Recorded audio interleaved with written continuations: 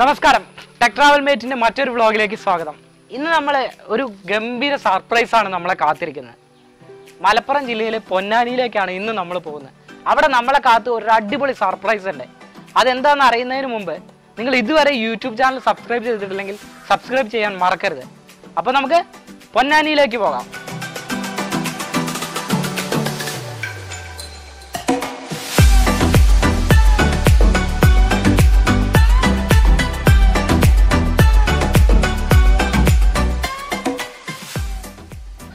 നല്ല മഴയാട്ടോ.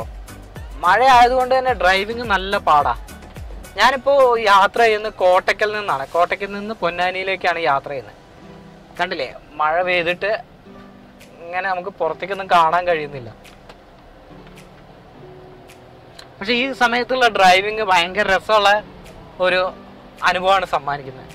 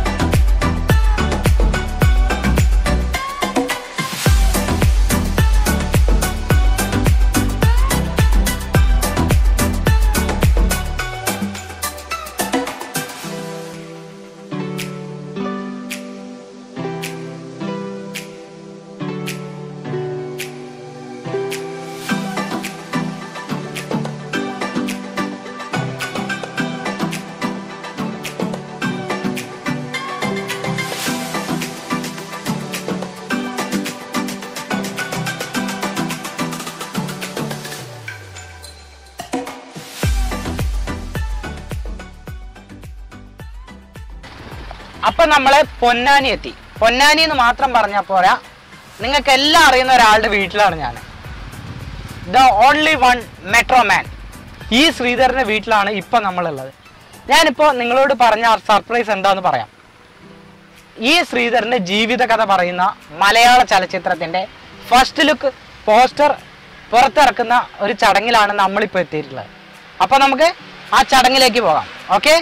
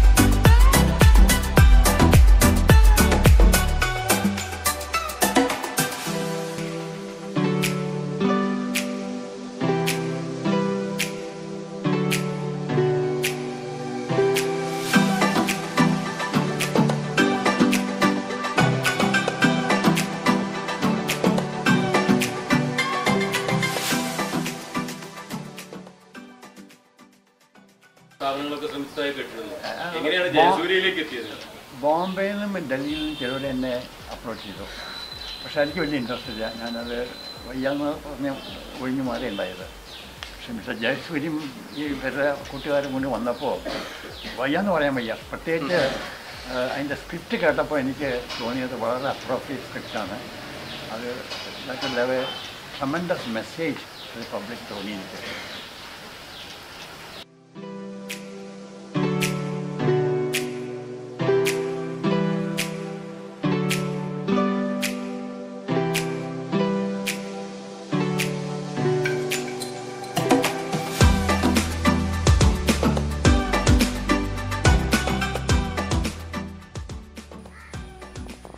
അപ്പോൾ അവിടെ പ്രസ് മീറ്റ് തീർന്നിട്ടുണ്ട്. ജയസൂര്യ ജയേട്ട ആരാധകർക്കൊപ്പം നിന്ന് ഫോട്ടോ എടുക്കാം. അപ്പോൾ നമുക്ക് പടത്തിൻ്റെ വിശേഷങ്ങൾ എന്തൊക്കെയാണ് ജയസൂര്യയോടും ഈ സിനിമയുടെ ഡയറക്ടറായ VK പ്രകാശിനോട് ചോദിക്കാം. അപ്പോൾ നമുക്ക് പോയി നോക്കാം.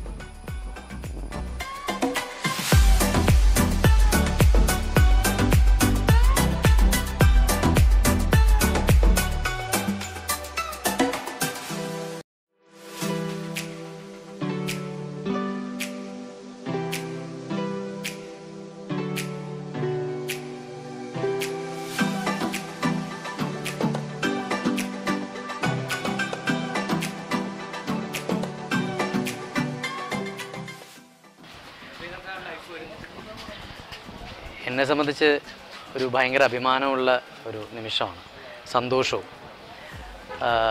കാരണം ശ്രീധരൻ സാറിൻ്റെ ലൈഫ് സിനിമയാക്കുന്നു എന്നൊക്കെ ഞാൻ ഇതിനു മുമ്പ് കേട്ടിട്ടുണ്ട്, എവിടേക്കോ ആലോചനകൾ ഞാൻ കേട്ടിട്ടുണ്ട്. പക്ഷേ അതൊന്നും എന്തോ വർക്കൗട്ട് ആയില്ല എന്ന് തോന്നുന്നു. പക്ഷെ അവസാനം ഇങ്ങനൊരു പ്രോജക്റ്റ് എന്നിലേക്ക് എത്തിക്കഴിഞ്ഞപ്പോഴത്തേക്കും ഭയങ്കര സന്തോഷം തോന്നി. കാരണം ഭയങ്കര രസമുള്ളൊരു കഥയായിരുന്നു എൻ്റെ അടുത്ത് വന്ന് പറഞ്ഞത്.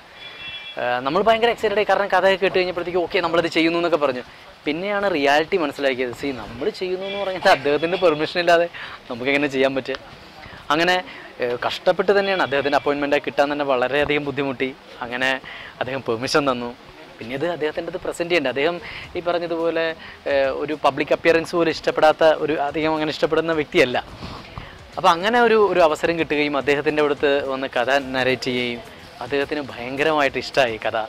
അപ്പോൾ നമ്മൾ ആദ്യം ഈ മാധവൻ എന്നാണ് കഥയുടെ പേര്, കഥാപാത്രത്തിൻ്റെ പേര് വെച്ചിരുന്നത്. പക്ഷെ അദ്ദേഹം കഥ കേട്ടിട്ട് പറഞ്ഞു എൻ്റെ പേര് തന്നെ ഉപയോഗിച്ചോളൂ. അപ്പോൾ ഞങ്ങൾക്ക് ഭയങ്കര സന്തോഷമായി. അങ്ങനെ സംസാരിച്ചു. അപ്പോൾ പിന്നീട് നമുക്ക് ടൈറ്റിൽ ലോഞ്ചിന് ഞങ്ങൾ തന്നെ സാറ് തിരക്കായിരിക്കും, ഞങ്ങൾ തന്നെ ടൈറ്റിൽ ലോഞ്ച് ചെയ്യുന്നുണ്ടാവും, കുഴപ്പമൊന്നുമില്ലല്ലോ. ഇല്ല കുഴപ്പമില്ല നിങ്ങൾ ചെയ്തോളൂ എന്നൊക്കെ പറഞ്ഞു. പക്ഷെ അതിനുശേഷം ഭയങ്കര രസകരമായ ഒരു എന്താ പറയുക ടൈറ്റിൽ വന്നു ചേരുന്നു. നമ്മുടെ പടത്തിൻ്റെ ടൈറ്റിൽ രാമസേതു എന്നാണ്. രാമസേതു എന്ന് പറയുന്നത് പണ്ട് രാമന് ലങ്കയിലേക്ക് കടക്കാനായിട്ട് വാനരന്മാർ തീർത്തു കൊടുത്ത ആദ്യത്തെ പാലമാണ് രാമസേതു. അപ്പോൾ ഇതിനപ്പുറത്തേക്ക് ഒരു ടൈറ്റിൽ ഇല്ലയെന്ന് തോന്നുന്നു ഈ സിനിമയ്ക്ക് സമ്മാനിക്കാനായിട്ട്. അപ്പോൾ തീർച്ചയായിട്ടും നമ്മളെല്ലാവരും അതിൻ്റെ സന്തോഷത്തിലാണ്. കാരണം അദ്ദേഹത്തിൻ്റെ ഒരു അനുഗ്രഹത്തോടുകൂടി പ്രാർത്ഥനയോടുകൂടി തന്നെയാണ് നമ്മൾ ഈ ടൈറ്റിൽ തന്നെ ലോഞ്ച് ചെയ്തിട്ടുള്ളത്. ബാക്കിയെല്ലാം ദൈവത്തിൻ്റെ കയ്യിൽ.